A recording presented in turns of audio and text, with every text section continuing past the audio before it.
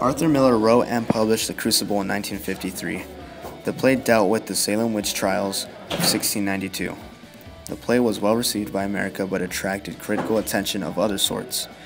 Senator Joseph McCarthy and the House of Un-American Activities pressed charges on Miller and convicted him of contempt of Congress for refusing to name those he knew to have communist sympathies.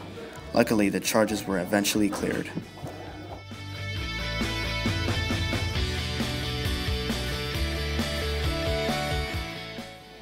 The Crucible opened on Broadway on January 22, 1953. It was considered second best to his prior play, Death of a Salesman.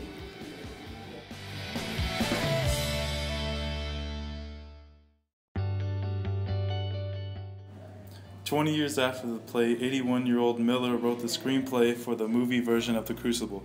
There were slight alterations at the beginning scenes of the film that differ from the play. More people enjoyed the play over the film.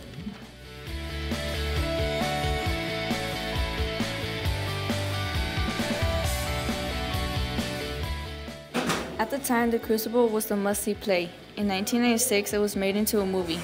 However, the play was a bigger hit than the movie production.